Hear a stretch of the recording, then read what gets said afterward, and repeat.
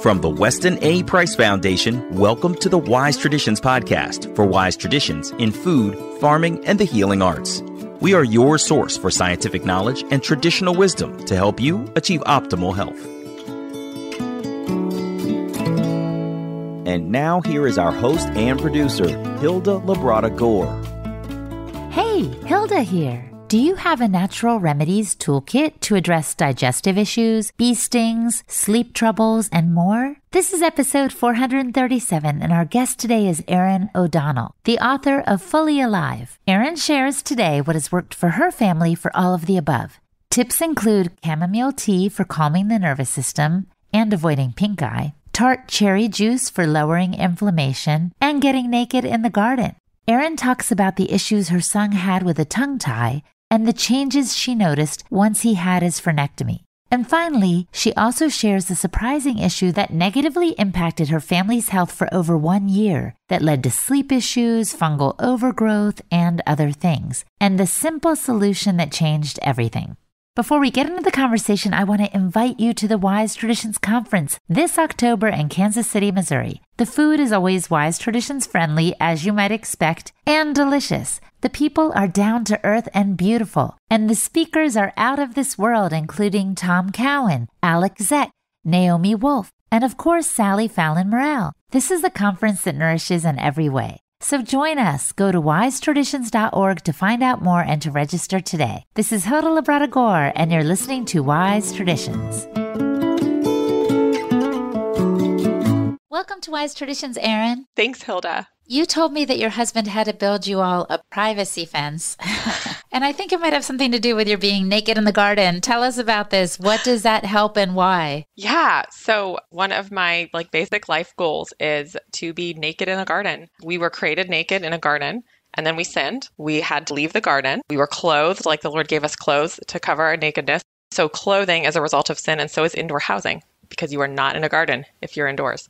So whatever is wrong, whatever. Cranky kids just fighting because they're just fighting today. People are teething. People are tired because they have chronic sleep issues, which is totally my house. People fell off the couch and hit their head, which is what happened a couple hours ago. We went outside. The crying stopped immediately. Whatever is wrong, it is so much less wrong when you go outside. And then you have all these good sensory things going on. You have the sun, hopefully fresh air, depending on where you live, maybe cold, maybe warm. You relax a little bit. And then just having that relaxation tells your body oh, it's okay. We can go into heal mode. So it does feel really good, but it literally heals you because your cortisol drops. Your immune system can work again. So just go naked in a garden. So hopefully I'll get my privacy fence. I love that idea. I think it can just totally change the mood and the dynamic, even if you didn't know the science behind how it lowers the cortisol and the earth gives you negative ions and all these things. Even if you knew nothing about that, it will change your family's mood and your own mood. It kind of gives you perspective. You see yourselves in creation. It's a whole different situation, isn't it? Yes. It feels good. Whether we're young or old. Absolutely. Wow. I was just trying to figure out if you guys wear swimsuits or if you really go completely naked in the garden. Oh, we don't actually go completely naked in the garden. I'll let the little tiny people go totally naked in the garden. One of my favorite stories of Fiona, who's 6 now. I'm big into belly sun. So for little people, just take off that shirt, go in the sun. For big people, just roll the shirt up, whatever, depending on where you are. But Fiona would get hot. So she would, Mommy, can you take off my shirt so I can get some belly shade? Oh, that's so cute. So we aren't literally naked, but we're barefoot. We're in the mud, and the closer to naked we can be. Also the bath, it's not actually a garden, but get naked, get in that water. That water has so many healing. I don't even know how much healing it has in it, but it has to have a lot because it feels so good, especially with some magnesium or clay or something in there, but even without it. So you'll do some baths outside? Is that what I hear you saying? Yeah. So we'll do baths inside for sure, wintertime or just because we need to. But I'll just set up. We get the big plastic kiddie pool, the biggest one I can find. And we'll dump magnesium in there, or you can mix up the bentonite clay with water beforehand and mix that in. And then the kids can get in and out, and they can get belly sun, belly shade, grass, and the water. I think the sensory is so good for kids, but also grown-ups. So then we can be we can have it all in our little half-acre plot. And what do the Epsom salts help with? What minerals or what properties do they have that help with the body? So Epsom salts, they're magnesium. So the society we live in, there's so much soil depletion that the food is lower in magnesium than it should be. Also, if you want to be drinking good water, you're going to be filtering it because at least if you're on city water like we are, is full of junk. So you got to filter everything out. And additionally, we have all these toxins and the body uses magnesium to process toxins and get rid of them. So our society is so depleted of magnesium, and Epsom salts, they're magnesium. So you put them in the water and the skin just absorbs the magnesium, and the difference can be night and day. Like, it is not placebo effect because it works on kids, like kids who didn't sleep because their magnesium was too low, because magnesium relaxes you, like one bath or outside playtime in the pool with magnesium salts, and like that sleep is so much better. It helps, and in mood too, even before the sleep comes, you could see their mood improve because they're just able to relax because they have the magnesium they need to relax. Yeah, I've interviewed several experts who've suggested that magnesium is the one nutrient or mineral that most people are deficient in. So we could all benefit from these magnesium baths, I think. Yes, and they're easy and they're cheap. Like, you can pick up magnesium salts just at your grocery store. You don't have to do anything crazy. You can just buy them at the grocery store and dump them in the bath. And it's good for the digestion too, right? Yeah, so some people will take magnesium orally, whether it's in a pill or like liquid drops or like liquids to swallow. I've never found them, like I've always found them hard on the stomach, but a lot of people find it helps them have better bowel movements and also has that nice relaxing effect. So if the bath isn't going to work for you, and I love baths, so that's fine with me to have an excuse, but there is that option. And yeah, it can be helpful for keeping things going. Also, if you're calmer, your digestion is going to be better, right? Yes. So it kind of like has like the short term, but then also this long term, like, okay, we can just relax and digest our food. It's so cool. Sally Fallon Morell, the president of the Weston A. Price Foundation, is always saying that science is catching up to ancestral wisdom. I think it's really true because, for example, a practice around the world is to pause before eating a meal to offer thanks or gratitude. And that is kind of telling your whole system to kind of calm down, to get ready to receive. It's beginning the digestive process. It's putting the body back into that parasympathetic nervous system mode, which I think is what you're talking about. Absolutely. And actually, yeah, that's something I talk about in my book too, is like this timeless, like worldwide tradition of pausing to give thanks. It's right because we may have grown the food, but it really isn't. We can't take credit for it, right? So it's right, but then it's also just good for us to like relax and not eat on the run all the time. Yeah, 100%. So Erin, we've already started diving into your mom's toolkit that you mentioned in your book, Fully Alive, which I love.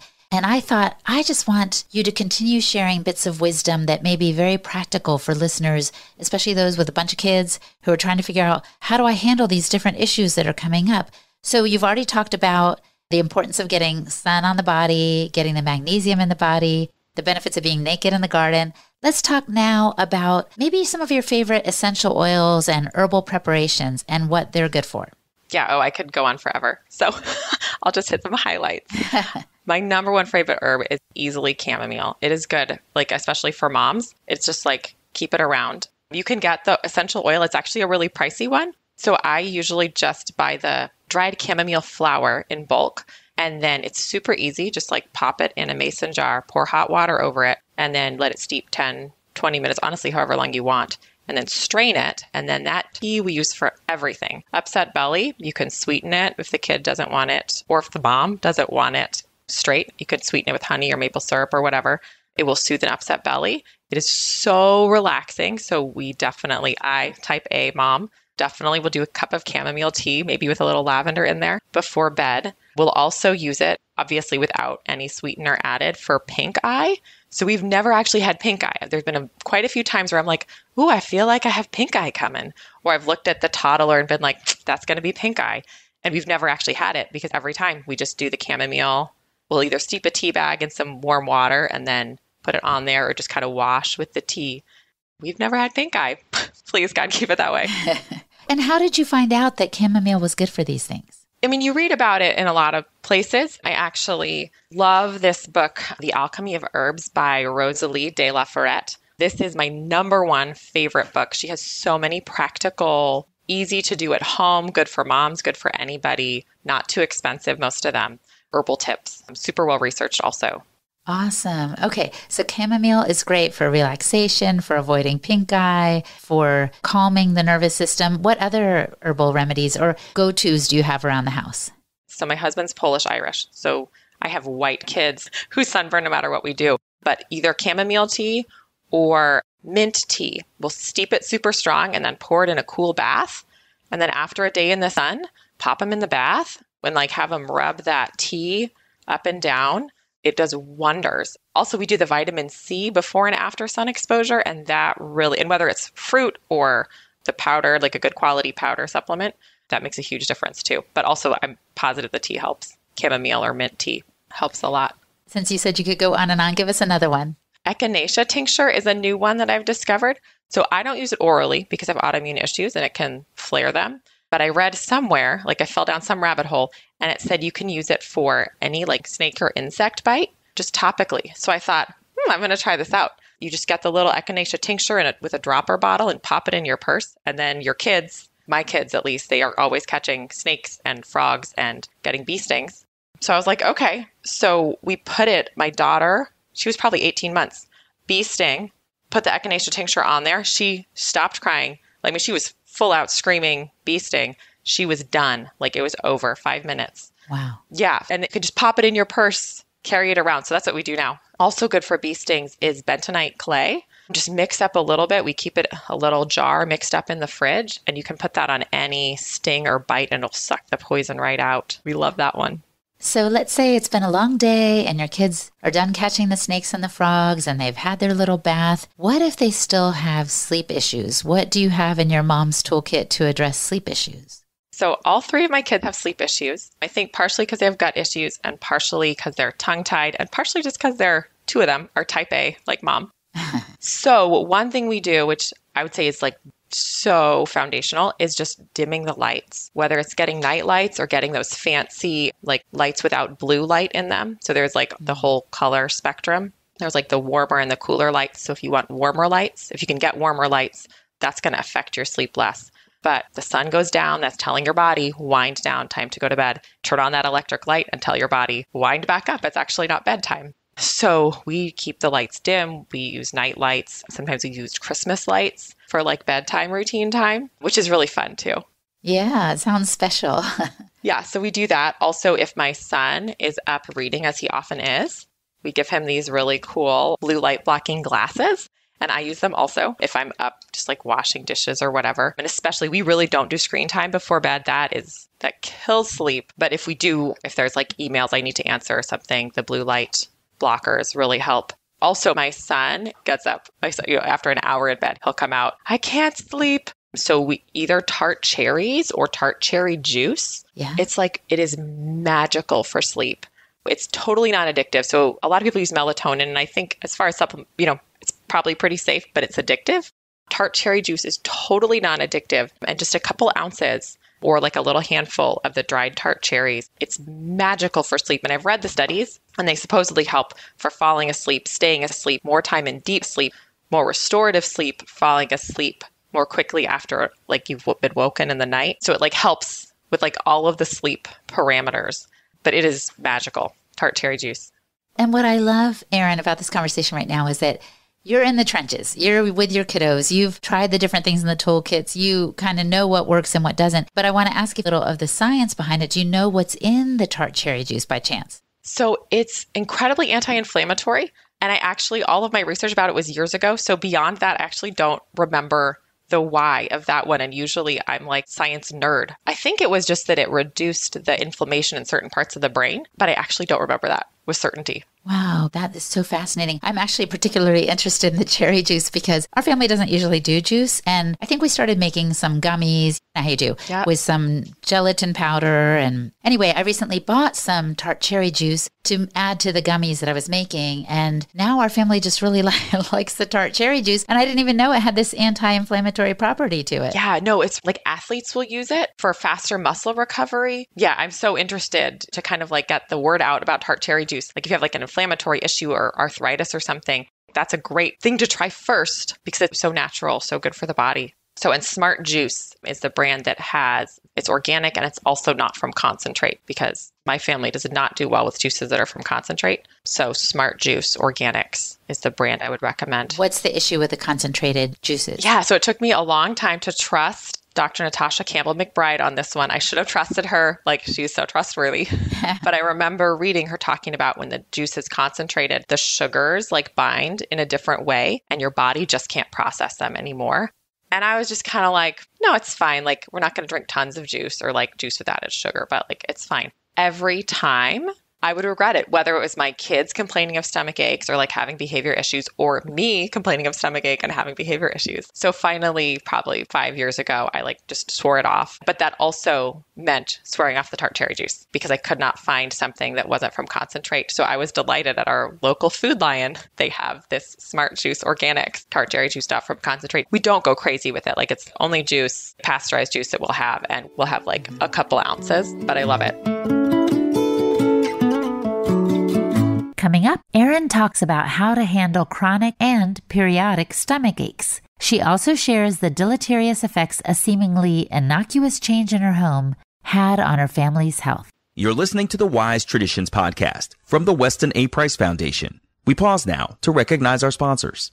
Paleo Valley. Paleo Valley has a turmeric complex that is rooted in the fact that turmeric is one of the most potent, natural ways to encourage a healthy inflammation response in the body. It inhibits the inflammatory factor, and of course there are a lot of ailments rooted in or exacerbated by inflammation, including issues with joint health, cellular health, blood flow, and neurodegenerative diseases. So they have their turmeric complex that has coconut oil, turmeric of course, and black pepper, which has been shown to help turmeric absorption by 2,000%. They also include in their complex organic ginger, rosemary, and cloves, which have additional benefits like brain support, support for a healthy inflammation response, immune support, and healthy digestion and blood sugar levels. So go to paleovalley.com/wise to receive 15% off your first order. That's paleovalley.com/wise for your discount. And Optimal Carnivore.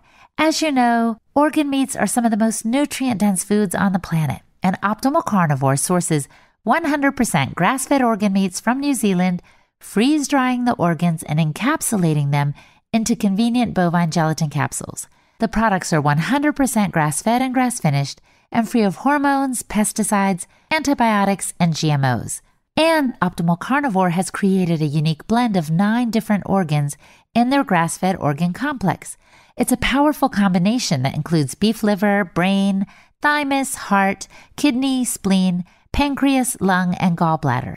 And each organ has its own unique benefits and nutritional profile and provides a large range of nutrients that support all of the major organs and glands. So go to amazon.com/optimalcarnivore today and use the code WESTON10 at checkout to save 10% on all products. Remember that Optimal Carnivore has a grass-fed organ complex, a grass-fed bone marrow, grass-fed liver, brain nourish, and a bone and joint restore. And they also plant one tree for every product sold.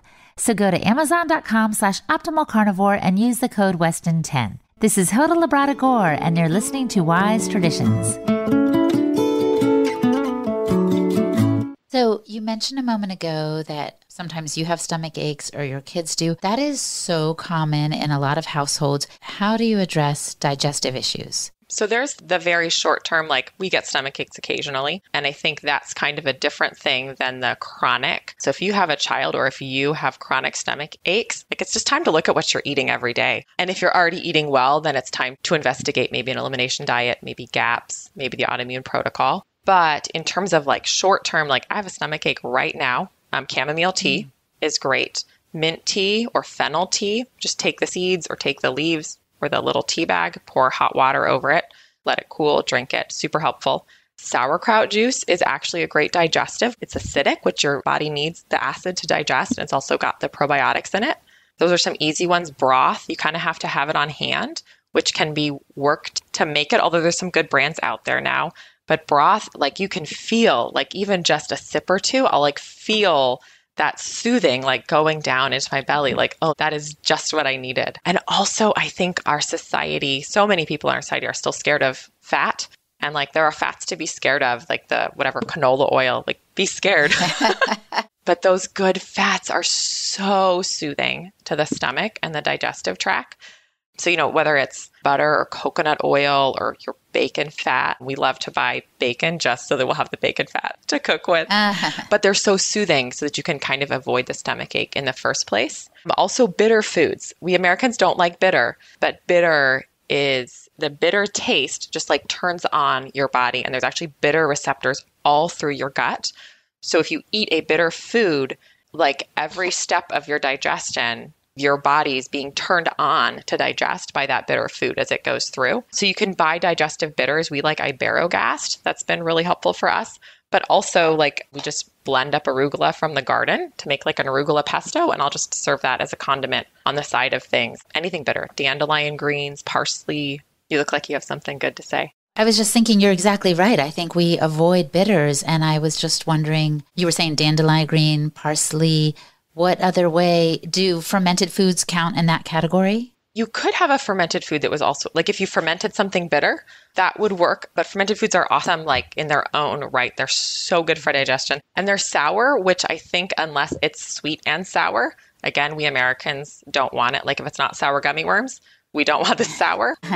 But yeah, just a soup of sauerkraut or a pickle. My toddler loves having a shot glass full of pickle juice. That's awesome. And I've heard of pickle popsicles that some moms make, right? Oh, that's so fun. Oh, we've never done. I will totally do that. Yeah, she loves cold. So I'm totally making her pickle popsicles. The other question that was on my mind, Erin, is you said we have bitter receptors in every step of digestion. What are the steps that you're aware of with our digestive system? Oh, I love this. Is like my favorite topic. So digestion starts before you start eating. Like you see this food, you smell the food. It might be the right time. It's like, oh, this is dinner time. Daddy just got home. There's this whole ambiance of eating that tells your body, like, let's eat. And you can feel a lot of times, like salivation starts. Prayer, like you stop, you pray, you thank God for the food, you cut in and start eating, and then you're supposed to chew.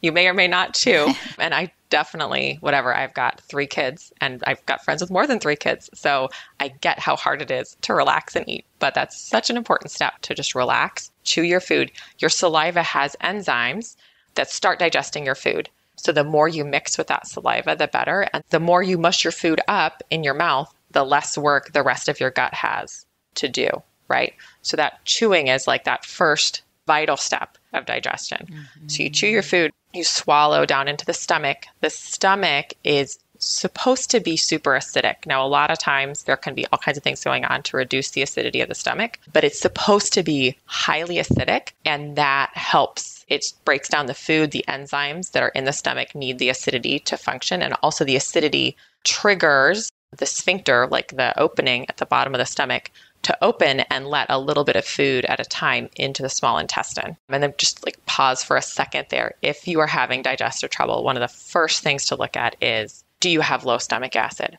So that's where your sauerkraut's going to come in, possibly supplemental stomach acid, a little apple cider vinegar, squeeze of lemon or lime, kombucha, like anything acidic to help that digestion. But that's like a good starting place if you have any gut issues at all. Mm-hmm. So many can be fixed just by fixing the stomach acid. So the food travels through the small intestine. The small intestine it's actually very low in bacteria. It's just this like long skinny pipe, and the liver and the pancreas dump bile and enzymes into the intestine, and they break the food down, and you absorb the nutrients, the bulk of the nutrients in the small intestine. And it's, I want to say like 17 feet long. It's super long, curves all through there. And then it enters the large intestine. And in the large intestine, there's a little bit of nutrient absorption going on, but mostly there's bacteria working, kind of like helping you with the last bits of nutrients. And then the water is absorbed in the large intestine. And then, it holds in the rectum. And then when the time comes, you poop it out. And so there's any number of things that can go wrong, which can lead to stomach aches. But I like your simple solutions and advice for those who are feeling like they may have low stomach acid. And I just want to interject that sometimes when people have like acid reflux, they think, oh, I have too much acid, but sometimes that's a symptom of too little. Isn't that right? Yeah, I've experienced that big time. When I was pregnant with Fiona, I had terrible reflux. There was no acid in it. I couldn't take, I would reflux water. The problem was my stomach wasn't acidic enough. And then if the stomach acid is low, the stomach contents won't actually empty into the small intestine. Because also the acidity of the stomach is what keeps the sphincter. So you have your esophagus and then a sphincter at the bottom between your esophagus and your stomach. If your stomach is not acidic enough, the sphincter doesn't stay closed tight. So exactly like you say, the acid reflux is what they call it, but it's like very often it's really low acid reflux. And if it was acidic enough, there would be no reflux. So all this makes me think about another section of your book I was looking at, which is troubleshooting breastfeeding issues. And this is important because we want to make sure that the baby is holding on to all the nutrients we're giving it through the breast milk. What are some of the issues that moms encounter, or maybe that you've encountered, and how did you address them? So I think of my first baby, Seamus. So this is 8.5 years ago now. He was a hot mess. I remember people would talk about reflux like, oh, like he had really bad reflux. He threw up or refluxed a few times an hour. And I was thinking, my kid refluxes like a few times in 10 minutes. Like I stopped cleaning my floor because it was just like pocked with baby spit up. And like I grew up around babies. Like I'm not squeamish about spit up, but like this was crazy. Wow. And I had a nursing background and like I had no answers for this. Later, he was colicky. So if you're tongue tied, when you swallow, you can't press on the roof of your mouth. And pressing on the roof of your mouth tells your stomach food's coming. So there's a nerve connecting the mouth and the stomach, the vagus nerve. And if you're tongue-tied, you can't send the message to your stomach that there's food coming. So it doesn't start producing stomach acid. And babies don't produce a ton of stomach acid. And yet that warning like, hey, there's food on the way is huge. So that was probably a huge part of his reflux, was that he was like severely tongue-tied. He was probably 2.5, and I found like a really good pediatrician. She literally looked at him and she goes, oh, he's tongue-tied, because she could see, like, because of the way his cheek muscles had developed, that they had like developed in a way to compensate for this tongue tie. But I was amazed. I was like, how did nobody tell me that before? Like we could have solved this problem. So I think one of the first things to look at if you're having breastfeeding issues is tongue tie, because of epigenetics and the toxins that are so prevalent right now in our society. Tongue tie, I think it's somewhat overdiagnosed, but it is also like definitely on the rise. And if you can find a good lactation consultant to help you to figure out if that's what you are dealing with is tongue tie.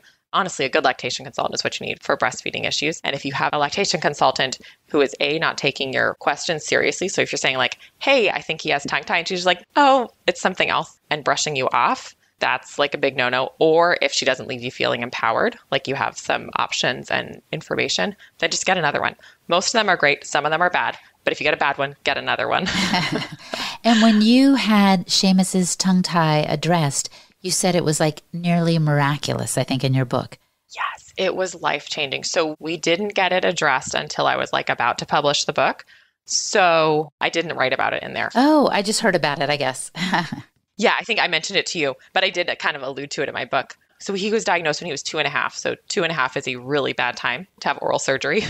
Also, I'm just disinclined to do oral surgery unless I'm convinced it's necessary. So we kind of were trying other things to improve his health and his chewing. And then COVID happened. So you can't do elective surgery during COVID. That was really difficult. So he was probably 7. And it was finally the time that we could like really focus on this and get it done. It was a big journey. We had to find someone who was willing to do it without anesthesia, because we have like the genetic mutation where you don't process the toxins very well. So I did not want to have that child who had this severe reaction to the anesthesia.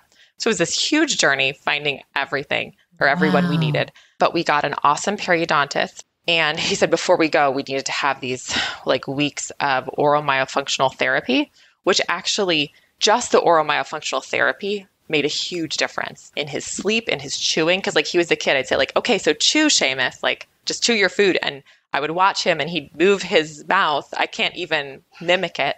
He would try to chew, but you could see the food wasn't getting chewed. And he'd swallow and there'd still be food in his mouth. At 7, like we're not talking about a toddler here. And he'd work like once a week with the therapist and then every day with me to improve his chewing skills and his speech skills. He was good at speaking, but it was like a lot of things were compensated.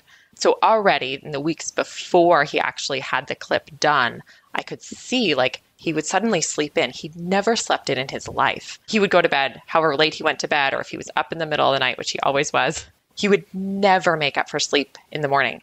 All of a sudden, it would be 7:30. I'm like, wait, where's my kid? And then he'd roll out of bed and be like, oh, I just stay in bed for a while. I'm like, yeah, that's really interesting timing. And then he got the frenectomy is what it's called. And obviously like the days immediately after the frenectomy were rough. Like he was in a lot of pain and things. But suddenly he was calm. Like he had been in fight or flight, I think, since he was born, literally. Or probably since he was in utero, actually. He was hyper. I knew he was a different kid since he was in utero. And he was suddenly able to be calm. Like he was still passionate. He was still alive. But he was able to just be calm. And now he sleeps in all the time. Like he doesn't sleep late, but he sleeps. And he chews. It's amazing. So the tongue tie was affecting him on many more levels than you might have even suspected. Yeah, it was affecting everything. Also his posture, like he was always like hunched, kind of like an old man. And there was no lack of strength. We'd go to the chiropractor, all these things. And suddenly after the frenectomy, a few weeks later, I was like, wait a second, he's sitting right. Like all the coaching, all the like, oh, please sit up straight that you say to your kids never made, I mean, he'd try, but nothing happened. And he was suddenly like holding himself up. It was incredible. Like whenever I just watching him, it's still incredible to see like he's comfortable in his body. He also holds his chiropractic adjustments. Before, like after a week, I'd be like, wow. I mean, we can't go every week, but it's like, wow, we need to go back to the chiropractor. You're not functioning right. Whereas now it's like month, 6 weeks. And I'm like, yeah, you're still fine. Yeah, it's crazy. It is crazy. It's affecting everything. You know, there's so many stones to unturn when you're leading your family and you're trying to enable health, helping your children to be as healthy as possible. There's so many things, so many factors. I think it's really important to listen to your intuition. And that leads me to my next question to you, Erin, is that while you were writing your book, as I understand it, you had noticed your kids' health and behavior kind of, I don't want to say collapse, but you had many challenges during a course of a year, and you finally hit on something it hadn't even occurred to you to look at. What was that thing? Yes. So this was like in like the publishing year. So like I spent 3 years writing and then I took a year off to have a baby. And then I was like, okay, we're just going to do the home stretch here. So Maeve she's almost 2 now. So she was 3 months. And she was like the first easy baby. Like she was tongue-tied, but we knew we had it clipped. She was calm. She was peaceful, happy. I was like the empowered mom of like now 3 kids. And I remember standing in my backyard. She was asleep in the little baby carrier and the older 2 kids are playing happily. And I was like, wow, this is like my dream life. And then somebody came from the power company and he was replacing our power meter in our carport. And I remember like somewhere in the back of my brain, I was like, oh, yeah, those smart meters, they've got like EMF signals, but like we have cell phones. I was like, this is probably not a battle worth fighting. It's not like we hang out over there right next to it where it's fine. So I remember my kids actually were really interested and they came and they watched him put the thing in. The gentleman was really nice. And I did not think about it again. Like that moment was just like buried in my memory. But reflecting on it, that was like the day it changed from like, Maeve is my happy baby and I have my happy life with 3 kids. I'll probably have 20 kids. These kids are so easy kind of attitude. And it so quickly changed. And I was like, oh, I guess she's just teething. Maeve was suddenly upset all the time. It's like, oh, I guess it's her teeth. All my kids teeth early. She must be teething. And she was teething, but she was more miserable than that. She was suddenly waking all the time. And I was like, oh, it's the 4-month sleep regression. All of a sudden, she was then like 4.5-year-old who'd adjusted beautifully to giving somebody else the baby of the family spot, was suddenly having temper tantrums like 3, 4, 5 times a week. So I was like, oh, great. So I was doing all the nice mom things, all the firm mom things, all the nice and firm mom things at the same time. In the meantime, like this baby is getting more and more colicky. Her reflux was getting worse and worse. So like she would only sleep in the baby carrier. So that meant I'm like spending my life trying to keep this baby asleep in the baby carrier, which is like very time consuming. So I'm like more and more checked out from my big kids. So I kind of was just like, oh, that's why like I'm not cooking enough. They're eating too much whatever plantain chips. That's why their guts are getting worse and worse. And I'm not eating as well. That's why the baby's getting gassier and gassier and gassier. And I was like trying to do all the things with all the tools I had, but nothing was getting better. I cut out goat dairy and that helped a little bit. Like just little things helped a little bit, but things were terrible. And my kids were sick constantly. So previously my kids would get sick like once a season, maybe. People were sick. We'd go, whatever, unless you're throwing up, we'll go to your house anyways, because my kids never got sick. So why would I worry about it? All of a sudden, my kids were sick with everything. I literally stopped like planning anything beyond the next day because my kids were sick all the time. And I would get sick too. Like I used to go two years out getting sick. And everything they got, I would get. And I'd get like a sinus infection. And I was like, what is going on here? And then one day so this is a year of this. I was walking up and down the street with a baby because naked in a garden, go outside. Everything's better outside. I was walking up and down the street with a baby.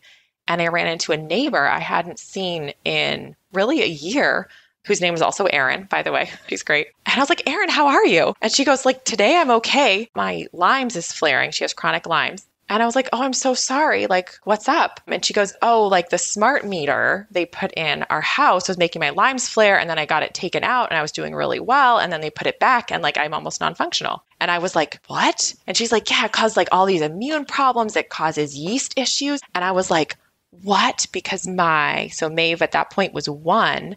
And we'd finally gotten her diagnosed with like massive yeast overgrowth. She was literally 1 and not eating any solids because her gut symptoms were horrific if she had any solids. And this is after like 2 kids of like SIBO and GAPS. Like I knew all the things. Mm-hmm. Like I couldn't have been screwing up that badly, right? Mm-hmm. I was like, what? So I like, thanks, Erin. So I went home and I like got online and like started researching. Turns out smart meters are not like cell phones. Like whatever. I don't talk with my cell phone right on my head or things like that. Like we're very low electronics family. But this smart meter is a whole new level from cell phones. I think there's different smart meters and there's different research, but the signal they send out is like 250 times stronger than a cell phone. 250 times. That's crazy. Yes. So intense. That's going to have an effect on the human body, right? And especially on these little tiny growing bodies. So I started like diving into like the research, and actually the Weston A. Price Foundation has a couple of good articles about it. But the type of radiation they use is a class 1 carcinogen.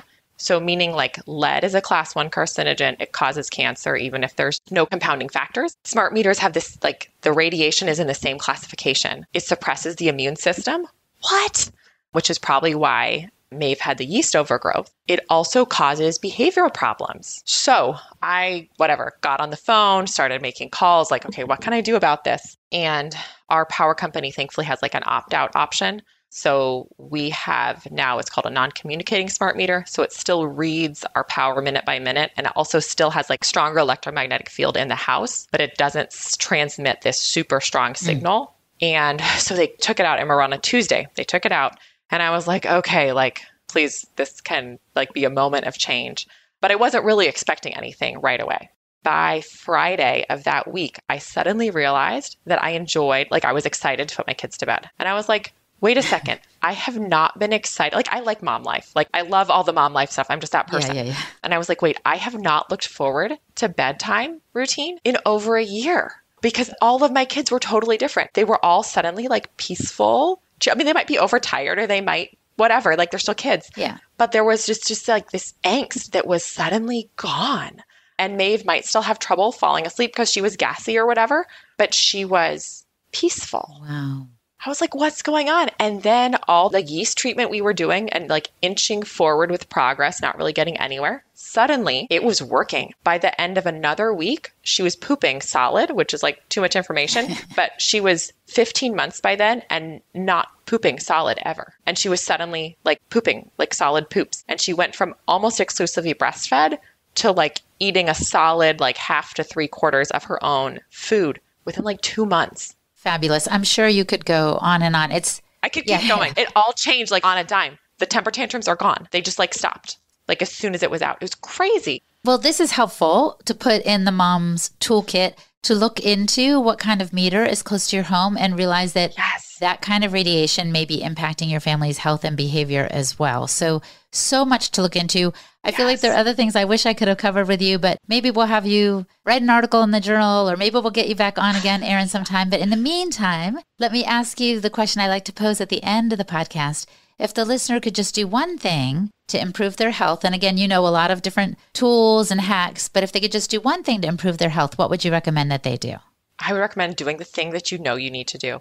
so often we know exactly what we need to do and we're scared to do it because we think we can't do it. Like the gospel story of the loaves and the fishes. Like you just bring your little loaves and fishes that is not enough to feed 5,000 people, or like your hungry kids who are also having whatever problems they're having, and just do that one thing you can do that you already know. Just do it. And God will bless it like 100-fold. Like he will make it enough. So just like start that journey, do that one thing, and the next thing will show itself. But like, don't be scared. Just like dive in, get the help you need, and do it. Thank you, Erin, so much. This has been a delightful conversation. Thank you, Hilda. Our guest today was Erin O'Donnell. Visit fullyalivefamilies.com to learn more. And I'm Hilda Labrada Gore, the host and producer of this podcast on behalf of the Weston A. Price Foundation. I have resources on my website, holistichilda.com. And for the transcript for this podcast episode, visit our website, westonaprice.org, and click on the podcast page. And now for a recent review from Apple Podcasts. Peach in the Pines had this to say: wisdom my heart resonates with. I just finished listening to episodes 369 and 370, and I have goosebumps in a good way. These episodes were so pure and delivered sound wisdom and truths that stuck to the core of what is going on in the world today, shedding light on what so many people struggle to grasp and understand. I love how these episodes discuss wisdom and truths that my heart can resonate with, but delivered in such a simple and easy to understand way. I love each and every episode and look forward to new ones. Thank you with all my heart for consistently bringing this information to light and unapologetically discussing topics that need to be shared. I've been wanting to leave this review for a long time, and I can't even form enough supporting words to express my gratitude and appreciation for this podcast. Highly recommend listening to it and suggest you don't wait another minute to get started. Peach in the Pines, that is awesome. Thank you so much for listening. I hope you're still enjoying the show. You too can rate and review it just by going to Apple Podcasts, click on ratings and reviews, give us as many stars as you like, and tell the world why they should listen to the show. And thank you so much in advance. Stay well, my friend, and remember to keep your feet on the ground and your face to the sun. On behalf of the Weston A. Price Foundation, thanks for listening. We have many free resources to support you on your health journey. Visit westonaprice.org to find podcasts, articles, videos, and more. You can also find a local chapter near you for help in finding sources of great food. We invite you to support the Foundation's mission of education, research, and activism by becoming a member. Thanks again, and take care. Wise Traditions is a project of the Weston A. Price Foundation for wise traditions in food, farming, and the healing arts. The content on this podcast is provided for informational purposes only and is not intended to substitute for the advice provided by your doctor or other healthcare professional. It is not intended to be, nor does it constitute healthcare or medical advice.